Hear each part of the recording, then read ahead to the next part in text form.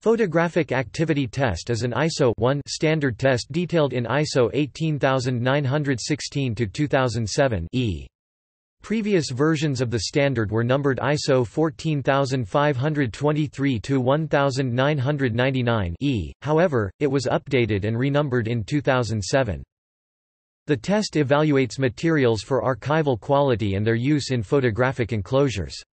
Many different types of materials can be tested, including paper, boards, plastic, adhesives, pens, stickers, labels, paints and inks. The test involves incubating samples and detectors in a high temperature, high humidity accelerated aging environment.